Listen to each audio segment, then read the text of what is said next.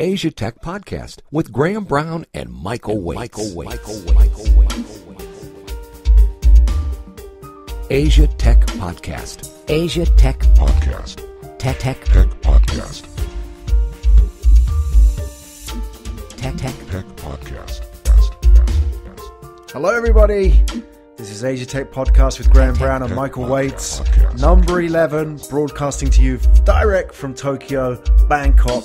Today we are talking about food delivery services, the latest startups, the latest investments in Asia. Enjoy the show. Asia Tech Podcast. Let's talk about food. Let's talk about food delivery. I love this subject. Yeah, so do I. I mean, do you want to just tell me, maybe you want to just lead in a little bit by telling me what you see. I mean, in Japan, right, there's a massive food delivery business already with just Obento and everything else, no? Oh, yeah. I mean, obviously eating out here is big, but not so much in the past has been the food delivery service. But, you know, a lot of foreign companies came to Japan, people like Domino's, and made a lot of inroads.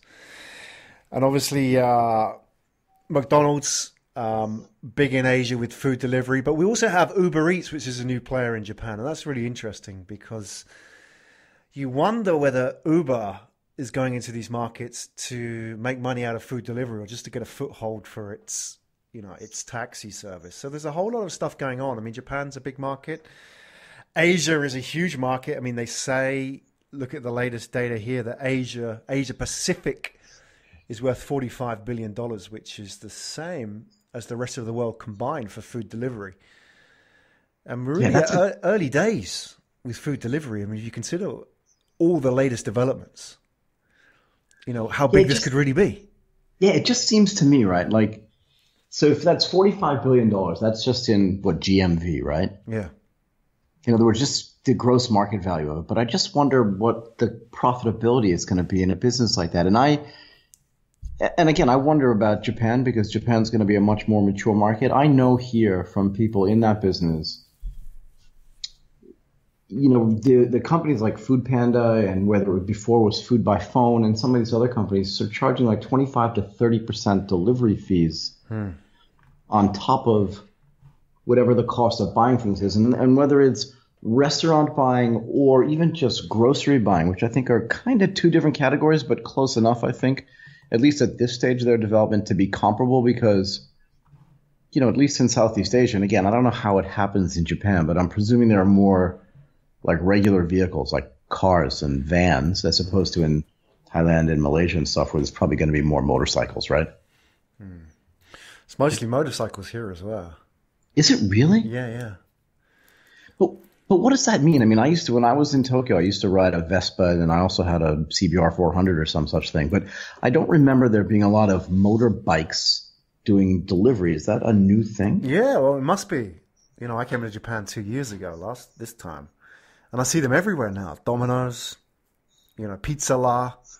Oh, right. They're there. I mean, yeah. Sorry, I forgot. You're talking about the covered scooters. Yeah, so those things. Rain, even in the rain, the guys in the golf still deliver. Yikes! You see them everywhere. But I wonder, you know, we've now got Uber Eats here, and I think Uber Eats is making inroads all over Asia now.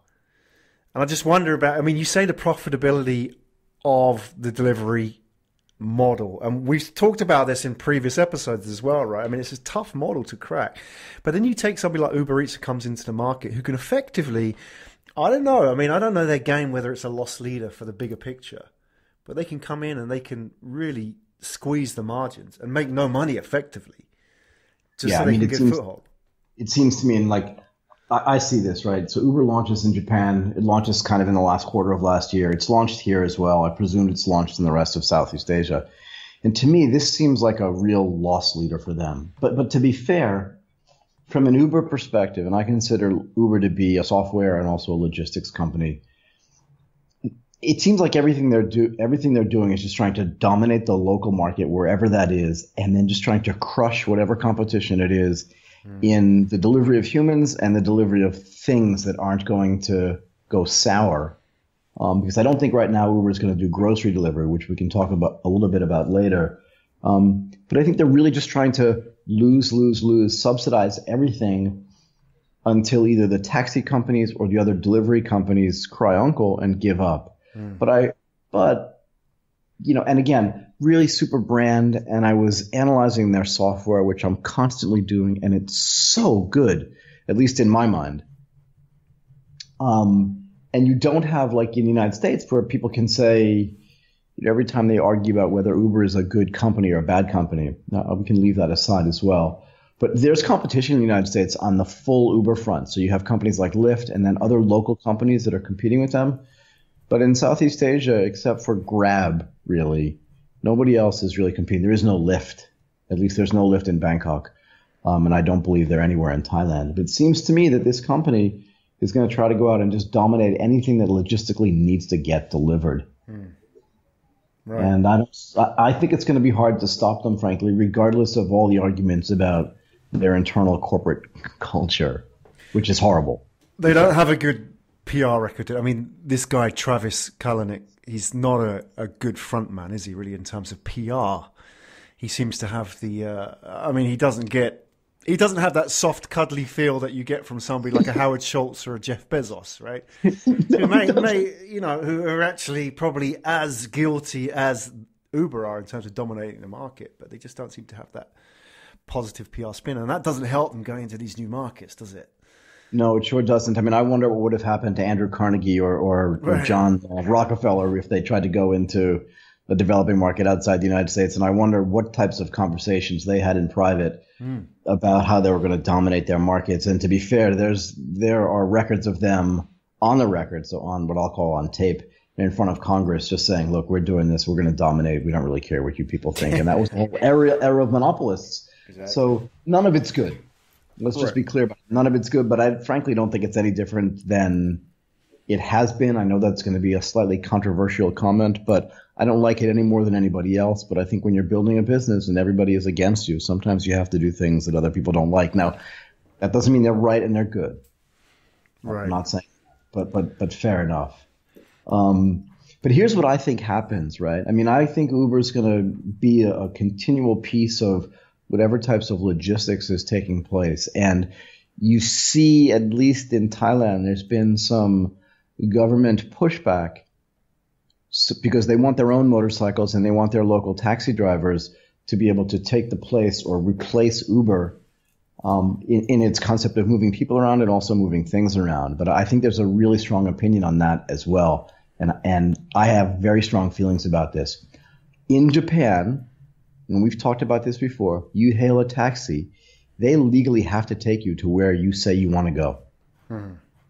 Just legally. And I would say 99 times out of 100, you get into a taxi, it's very rare for the taxi driver who's stopped to pick you up to say, I'm sorry, I can't go there. Right. But in Bangkok, you can get into a taxi and the taxi driver will say, I don't feel like it. And I've actually I'm not kidding. And but that's also appropriate for if you give them something to deliver to somebody else, they can also say they don't want to do it. And I have been in taxis where the taxi driver literally, once you sit in the car, gets a phone call from a friend, a girlfriend, or partner, whatever it is, and says, I'm sorry, I've got to go pick up my friend. You need to get out of that taxi. Right. Exactly. That's not a good base to build a logistics network on, right? No, it's not. But again, but I digress a little bit. I'm getting back to this whole concept of food delivery, right? There are multiple ways to look at this. And I think at the low end of the market, companies like Uber and companies like Grab, to be fair, are going to take this market. There is a big demand for it. The real question is, who's going to make the money? And are the subsidies that exist right now still going to be viable as we move to, I'd say, 3 to 5 years into the future? And if not, what is the pricing going to end up looking like? A normal restaurant, like I said, to acquire customers and to keep those customers from going away, pays some of these delivery services something like 25 to 30% of each order. That's a lot of money for a restaurant.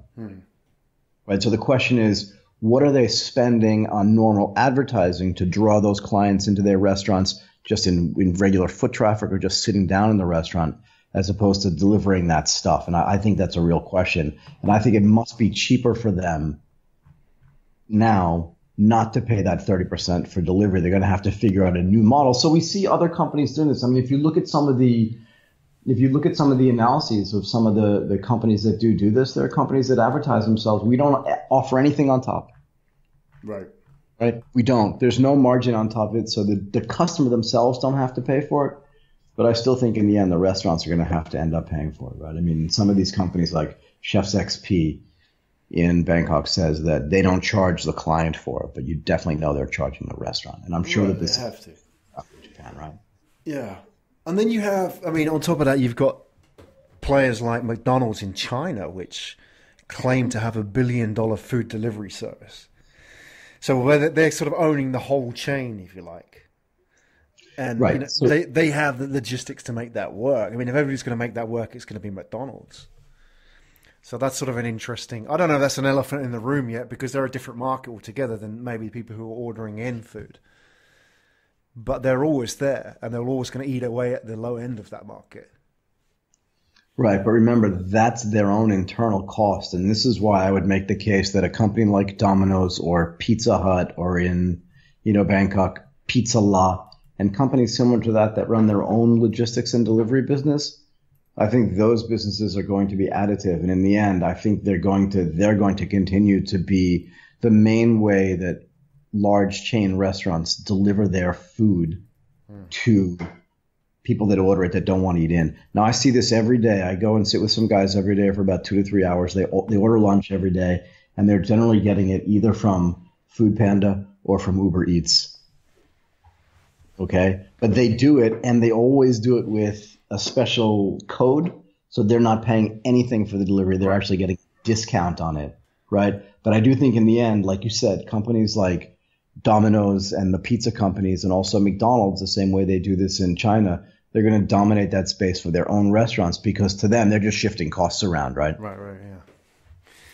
Well, how is it in Bangkok? Because here in Japan, if I was to order 3 pizzas, 3 medium pizzas, right? Japanese medium. We're not talking American medium, right? Japanese medium pizzas. I'm spending like $60. I mean, that's compared to the US, I think that's pretty expensive, right? So I don't think it's good value here in Japan for food delivery. How is it in Bangkok? It's expensive in relative terms, right? You buy a pizza, it costs you 350 baht. It's like a little bit more than 1,000 yen. So if you're buying 3 of them, it's about $45 to buy 3 pizzas. On top of that, if someone's paying a 20% delivery fee, or even if they're paying 80 baht to get that delivered, it's another $2.50 on top of it. It's $45, $50 to do that. You can go out and get that. And believe me, because the mapping, here's one of the biggest problems as well. Because the mapping systems and the POI systems here are not complete in the same way that they may be in the United States, and they surely are in Japan because of the way the address system works in Japan, and also the way the logistics companies have worked there forever. Yeah. Right? Whether it's Kuroneko Yamato or Sagawa Cuban, they know where you are. Yeah, unbelievable. They know, right? I mean, they've mapped this out for the past 40 or so years. I don't know how they've done it, particularly with that address system, but it's amazing. Yeah. But here it's not done yet. And I work with a few companies that rely on the POIs, and even if I order pizza to my house or my daughter orders pizza to my house, 30-minute promise delivery sometimes takes an hour, sometimes takes an hour and a half. And to be fair, sometimes I have to get on my own Vespa and go run and get the delivery guy down the street. So what do they use? Do they use POIs or do they use GPS? And how does it work there? So it's multiple ways. There's like your individual house, your GPS is calculated using your own phone, right, and whatever other system you have to do that. But on the map, on the Google Maps or whoever's doing the mapping system here, it's just everything hasn't been mapped yet. So all the sort of Google Maps where they drive around the city, and the same thing that they do in Japan and on Apple, it just hasn't been finished yet. Right. Yeah. So you literally have to move the pin to the exact place. And even with that, sometimes the delivery still takes time, because while we talked about big companies like Federal Express and DKSH and some of the big logistics companies in Thailand are really good at taking big pallets off of big boats from a port and bringing them to the distribution center for the central group or the mall group. They've got that nailed, and they do it really well, and they're super efficient, and they're very price sensitive. But the business to consumer stuff still is not perfected yet. And we know many companies that are trying to do this, even on the product side, right? I mean, like Line has also entered this business in Bangkok, right? And in Thailand. And they use something called Line Man. They'll deliver anything. And it's more like you have a one-to-one relationship with that motorcycle guy or gal to deliver that stuff for you. So that's a slightly different business model as well. And again, Line, in a way that's similar to Uber, has not figured out 100% how they're going to make money off of all the services that they offer. Right? So one of their big revenue sources is the stickers that they sell. They're trying to figure out to deliver stuff here. You know, they say 80 baht, but again, they'll give you discount codes for everything at the beginning, which is interesting for them too, because they already have something like 35 million people use Line in Thailand. So it's one of the biggest messaging systems here. But again, they still haven't figured out how to get this done properly. And even a company like Food Panda, which has been around and is really an amalgamation of a few companies here. I think the old food by phone business was sold to them. They were pioneers in this space. I just don't think anybody's completely figured it out. And the people that are trying, so there's a different business model too. We haven't spoken at all about Ginja. I know Ginja really well because I know the CEO. So let's get that off to the side to begin with.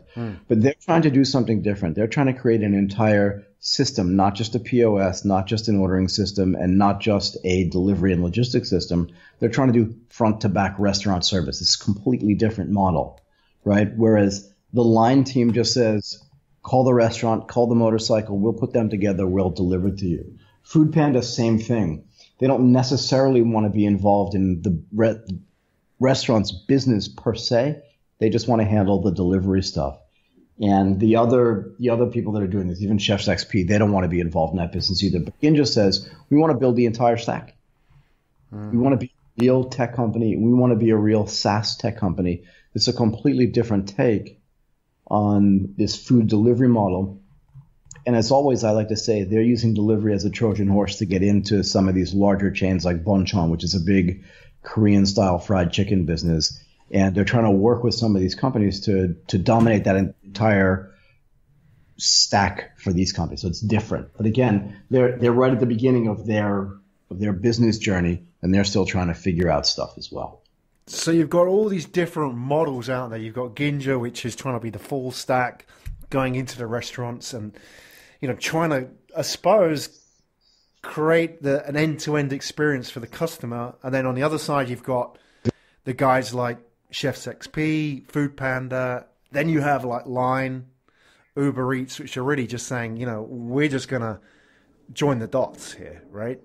Basically. Where do you see the winners coming from? What area do you see, producing the most profit long term? I'm much more a believer in a company's ability to run the full stack, and I think it's just stickier that way, right? So if you're a restaurant, let's just say you're Bonchon, which is listed on the Ginja website, so I'm not giving away any information. If they can come in and run some of your internals, so making your ordering from externally easier and faster and more sophisticated, you can actually end up doing some very interesting things, right? So you can actually run a business very similar to what Domino's does. Right, Domino's, you can't go sit in a Domino's pizza place.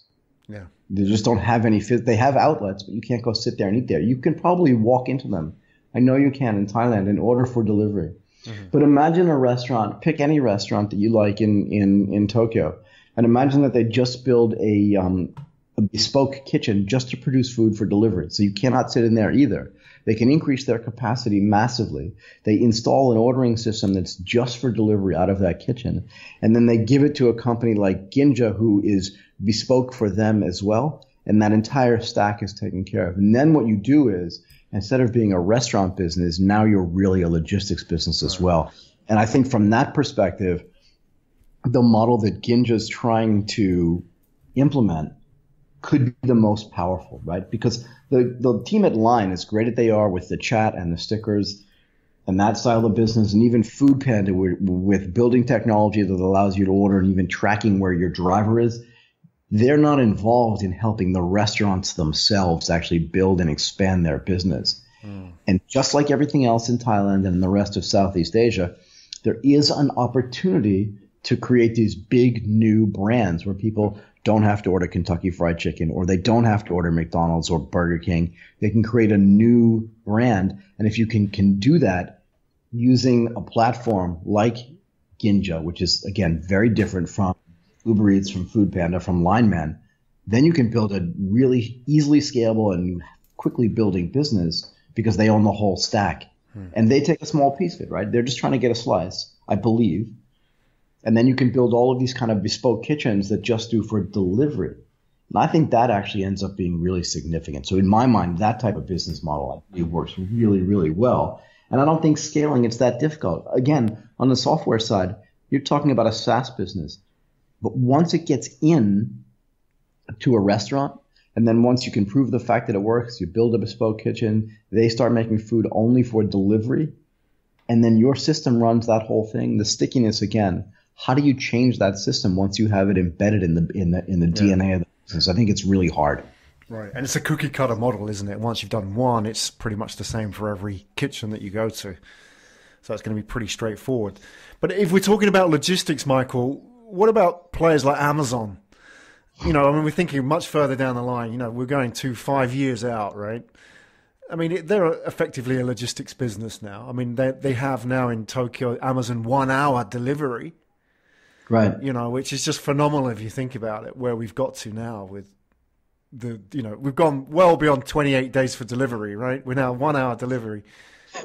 But, you know, when it comes to, if we're talking 1 hour delivery, you could apply that to food delivery, right? I mean, is that a relevant market? Would that be something that should concern these guys? It should be. It should be a concern. There's a part of me that really doesn't believe that Amazon wants to be in the cooked food delivery business. And I want to move into groceries in a second because I have an opinion on that as well. Amazon has been in Japan for how long now? I'm going to guess it's over 10 years because I remember I left Japan over 5 years ago. They were there when I was there, and they were there long before I left. So I believe that they're deeply embedded into all of the delivery stuff that's going on there. They don't do their own delivery, I don't believe. They probably outsource to people like the existing logistics companies. Yeah, Yamato, right? Yeah.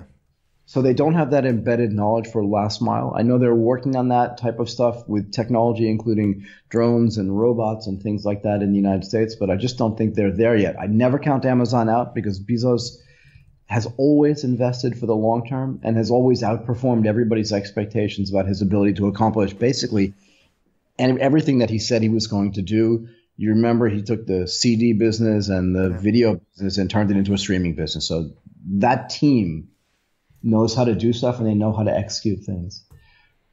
The difference is that running a logistics business in Southeast Asia as opposed to in Japan is much more difficult and much more non-trivial. And I think some of the people that have been doing it here longer either end up being buyout targets, right, M&A targets, or just, again, creating a new brand. You still cannot order directly from Amazon in Southeast Asia. So you can, but it doesn't get delivered locally, right? It gets delivered from somewhere in the United States, and then you end up paying duties and import fees and things like that. And it's just really not as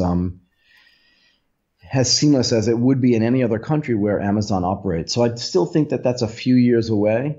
And by the time that happens, I think there will be other delivery systems for people that are already here, other logistics systems for people that are already here. And I think, again, they either end up being too big for Amazon to buy or they end up being, you know, M&A targets for them to acquire, acquisition targets. Right.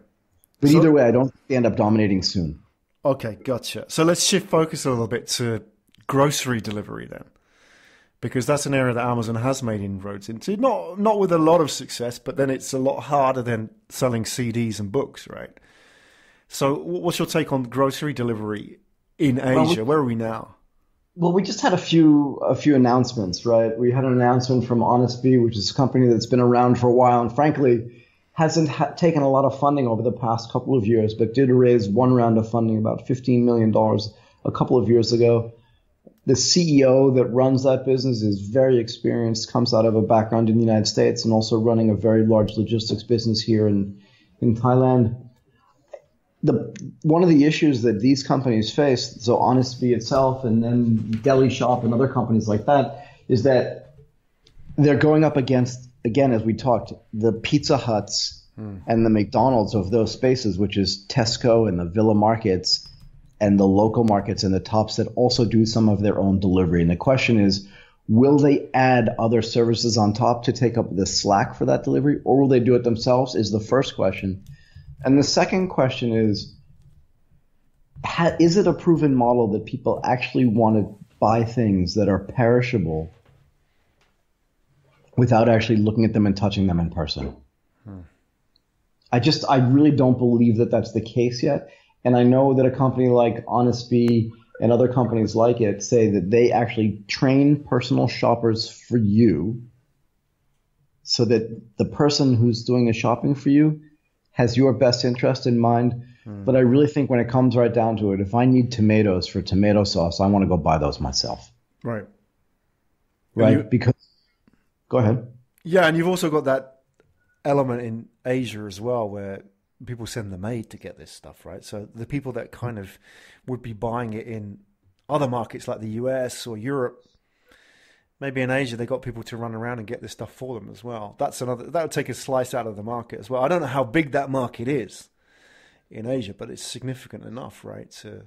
I think it's really large. I think this is one of those things where, it's almost like Webvan way back in the early days in the United States, where it was just a killer idea, but the tech hadn't caught up to it yet. Yeah. And I think just like that, Honest Bee is basically, the Webvan or the shopping van of the United States of the late 90s. And I think you bring up a great point, and that is most people that can afford that type of service will have a house help or someone that can go do their shopping for them that frankly has been doing it for them for 10 or 15 years and knows exactly what they want. Now, they can make it a little bit easier for the entire system if you buy non-perishable things like paper towels or food wrap or Tupperware style things that you don't really care about their freshness. But I think from a freshness standpoint, you're going to see it's going to take a really long game and be a really long road to get those businesses to be successful. And I think the market might be a little bit early there. I will say this, though. Of all the companies that I've seen that exist in this space, I think the ones that have the biggest possibility of success, again, depending on their execution and their ability to fund themselves, both from a bootstrap perspective and from an external perspective, are companies like Deli Shop. And I don't know a lot about this company, Deli Shop, but essentially what they're doing is they're saying, we'll shop at the high end for you. Okay, so if you want great tasting wine, we'll make recommendations for you and we'll buy great wine for you. We know the best seafood. We know the best meats to buy for you. We're not going to buy the bottom 70% of olive oils. We'll just get the top 30%. And I think in that case, now you have the possibility. I always believe that these businesses start at the high end. And if they can fund it there, then I believe that business can succeed over time because it's bespoke and the products that they have are special and highly differentiated. And I strongly believe in curated businesses as opposed to mass market businesses and to marketplaces. And this falls right into that category. I'm not saying I don't know the management so well for this business. I'm not saying whether they have the execution ability to do this, but from a market structure standpoint, I think a business like this has the real possibility to work because their target market right now is the target market that wants to and that can afford to shop online for this product. Right. This is much more like a concierge service, isn't it? For your own. Absolutely. This is like being in a really fancy 5-star hotel room and saying, I need this kind of wine. I want this stuff for breakfast. I need this type of house care product. Right. And I want it to be curated and I want it to be differentiated. And I think from that perspective, I think this works really, really well. Right. Because the margins are give you enough space to be able to do the kind of requests, fulfill the kind of requests that people are asking for. And the kind of customers you're dealing with as well are less price sensitive, I guess. They're more, interested in convenience and time saving. Absolutely. And also super high quality product. In a way, this reminds me, if you go back and look at the history of a supermarket in Japan called Meijia. Right, yeah. The idea was, I believe, was that just after the Meiji Restoration and as we sort of came into the 20th century in Japan, the people that were getting wealthy wanted great products from Europe, products that they could not necessarily get in Japan. And Meiji was a place that could charge a premium because they went out and imported all these fabulous products. And I think you're seeing that here, and I think that's going to work really well. People that want products from France or products from Italy or even products from the UK that they can't necessarily get in a regular supermarket here, or if they can, they can't get them easily. And the shopping experience may not be as great as they'd like. Here, from the comfort of their own home, they get those products that maybe they found when they were traveling, and then they can use those products to have a house party or do things that they would normally do at home, to buy things that they can't normally get at a regular supermarket, whether it's Villa Supermarket or Tops or any of the other supermarkets that exist in Bangkok and the rest of Southeast Asia. That's why I think this potentially works. Right. That's an exciting market to be. What excites you about the whole Asian region with food delivery in general, Michael? What if you had to put your finger on it? If you had to back a couple of horses, where would you be putting your money if you had to commit? Well, so I, as a potential investor, or even just as an interested observer, like I said, I like to see people that are dealing with full stack, right, and that are building a platform. And I think this is consistent with everything we talk about, and that is even for the deli shop, but go back to Ginja as well. They're not just building a one small service that helps one part of a business. They want to build the entire stack. So they want to modernize and replace a large swath of the market, to the extent that every restaurant and every food production facility wants to do delivery and does delivery. Those platforms that get built, so a normal restaurant itself isn't going to be around for more than 3 or so years. A normal restaurant fails, actually, right? Something like, 80% of new restaurants fail. It's a big number.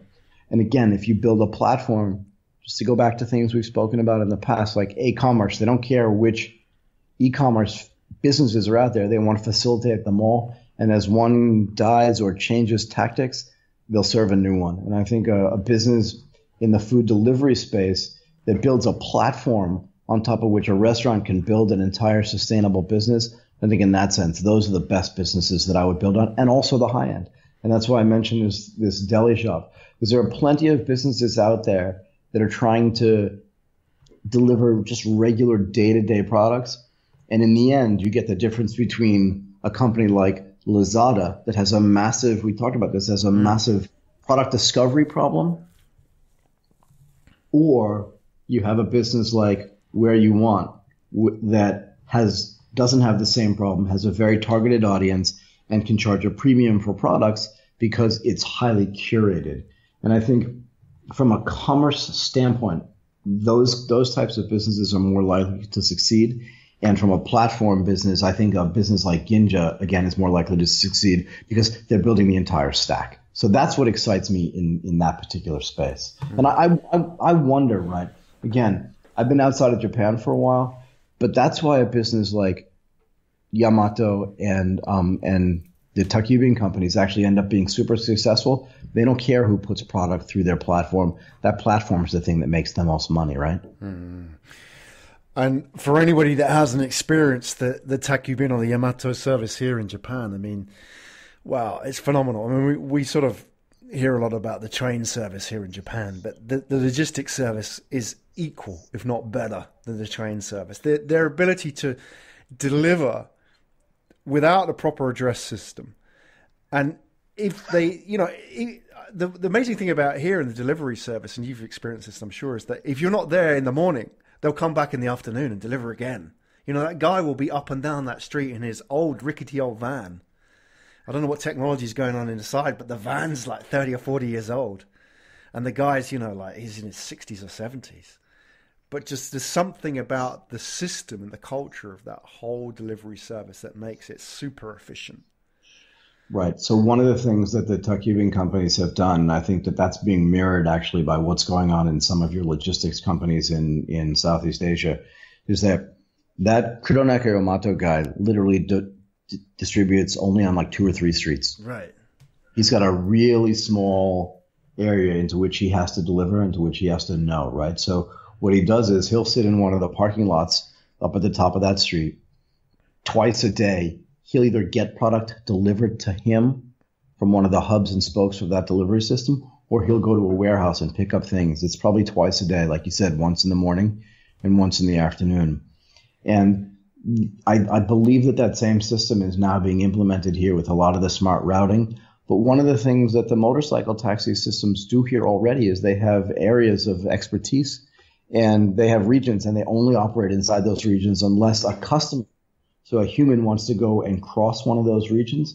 And I think because they're really used to that, you're going to see the same thing happen in the delivery of products as well. That's really interesting, isn't it? You've got, I mean, they're effectively turning the whole process into a near automated process, but at the end of the day, you've got this sort of human experience which is making the difference, right?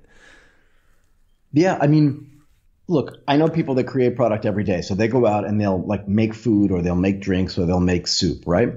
And they have customers in all parts of the city, and they'll call Grab Bike, and Grab will come and deliver it for them. And it doesn't matter where it's going. They'll figure out the right routing system and the right time to get it there. And in the entire time that I've seen that happen, right, we talked about these bespoke kitchens, but people are starting to do this in smaller businesses as well.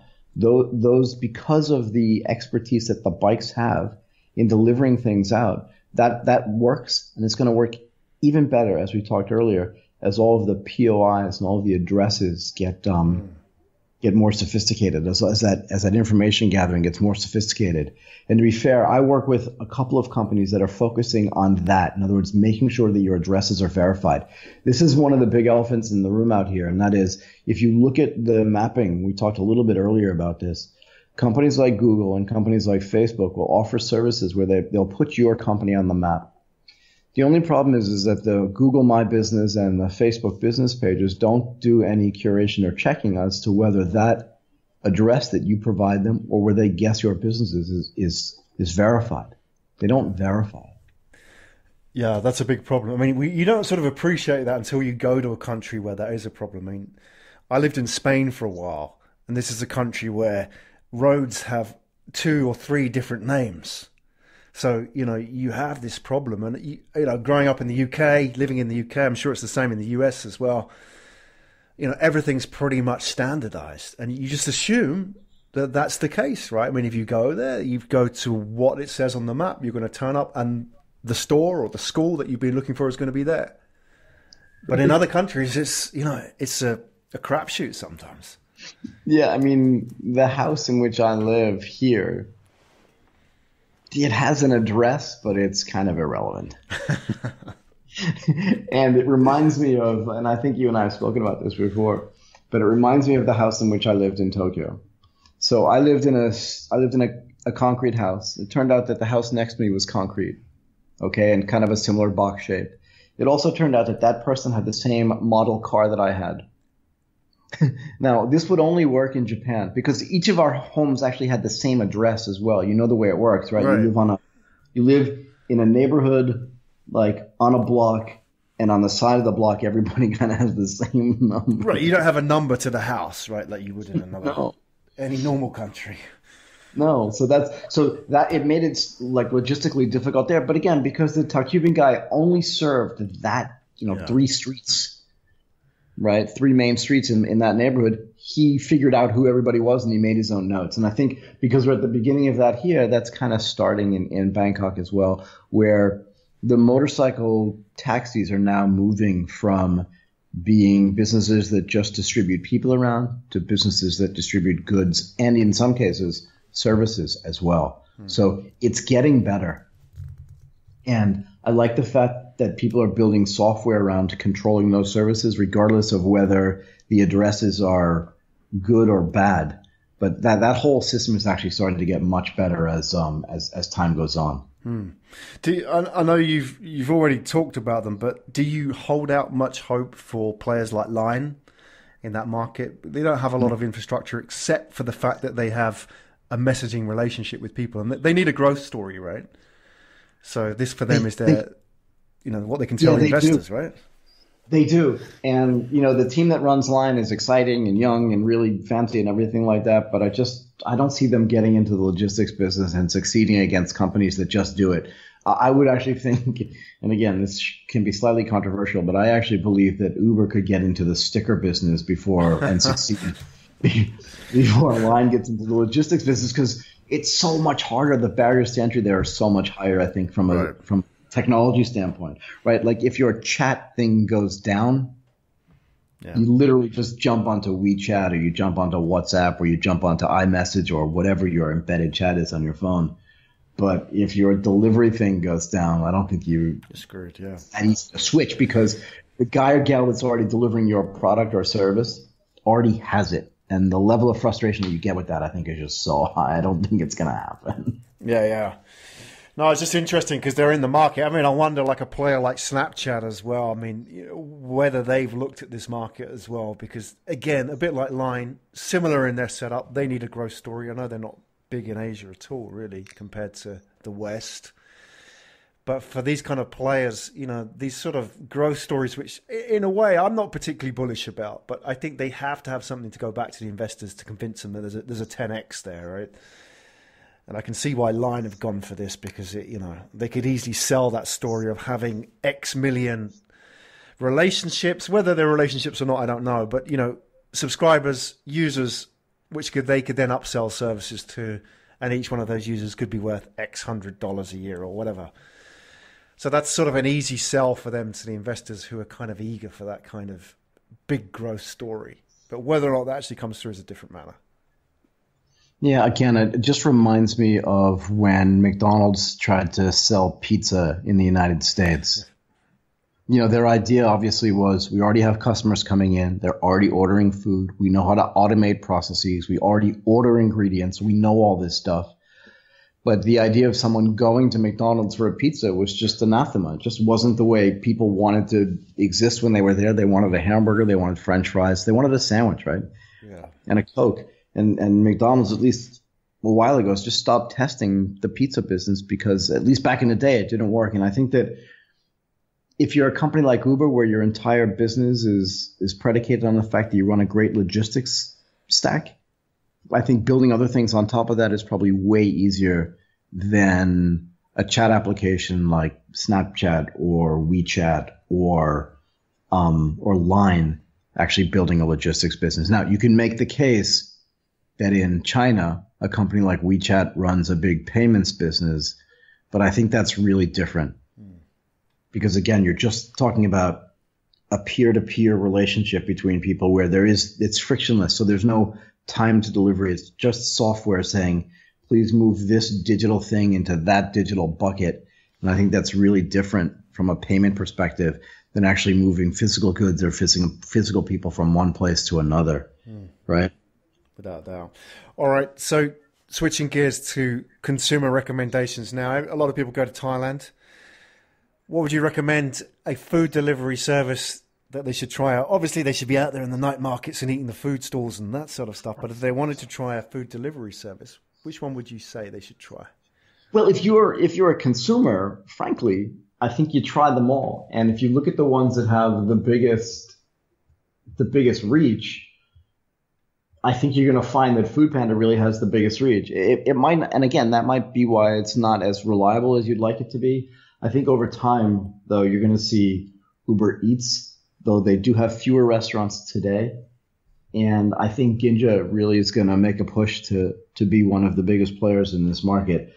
I wouldn't recommend people using Line for now. I frankly have not had a great experience. And I just don't think they're going to have people using it for that. And the less people use it, the less good it gets. Now, ChefsXP is one of the oldest ones out there. But to be fair, they don't have a massive number of restaurants on their platform. And I think these things consolidate into one or two, and I just don't feel like they're going to be the one or the two that actually get consolidated into. They might get bought, but they just don't have enough stuff on their platform to make a difference. If it were Michael, I would really focus on the Ginja and the Food Panda. I'd give Uber Eats a shot because the thing that they're banking on is that everybody already has an account there, right? So when I take an Uber, I don't pay cash and I don't pay with bank transfer. I don't have to go to 7-Eleven to solve my bill. I just do it like I would do it in the United States, and I pay by credit card. But I think that payments is going to move away from actually being a problem in Southeast Asia sooner rather than later, and I don't think it's really going to matter. But right now, the two biggest players here are Food Panda, and I think Ginja is going to come up and take a lot of this market away because of their full stack, and that's kind of what I would recommend as a focus. Excellent. Michael, we usually finish on a surprise. Do you have a surprise this week? Do you have something that you want to share with us? Yes, so I want to do two things, and one is we normally do follow up at the beginning of the show, but we've been talking for the past 3 or 4 weeks about new funds coming into the market, and I do think it's really important from a full ecosystem perspective to say that last week one of the smartest investors in the region has switched jobs. It's public information, but I want to point it out, and the reason why is because it brings another player into the market. This guy, Albert, is not switching from one existing company to another existing company. He's switching from Gree Ventures into Berta Principal Investments, and Berta is making a big push. Berta is a big German media conglomerate, and they're making a big push to sort of professionalize and institutionalize their investment process in Southeast Asia.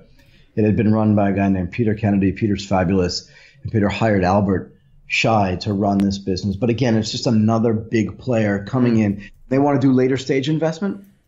So I know this doesn't answer your original question, but I did want to talk about this, and I forgot to do it at the top of the show. But I think it's, again, really important from an ecosystem perspective because it puts another big sophisticated player. They want to do later stage investments. So I'd say post Series A and Series B investments when companies really need money to grow. And they want to use all of the expertise for their principal investment business that they've had in Europe and in Vietnam. They've invested in some very successful companies there. And I think having a new player focus on that particular part of the investment spectrum is just going to be really good. It gets back to something we were talking about before, so a bit of follow-up. And that's just this week, right? Yeah, again, it was announced in the middle of last week to the beginning of this week. So that's new information based on the last time that you and I spoke.